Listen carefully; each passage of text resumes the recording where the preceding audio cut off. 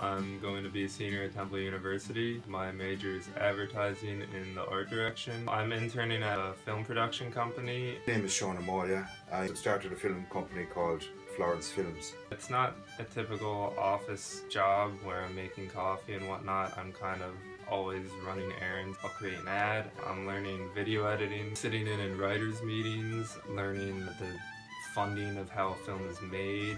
He wanted to learn about filming and the whole film business, and in some ways he's lucky that he's come with a small company because he's learned very eclectic knowledge in our company. I definitely recommend this internship. It's definitely an experience that you won't have again, especially here in Ireland. I find Cullen absolutely wonderful.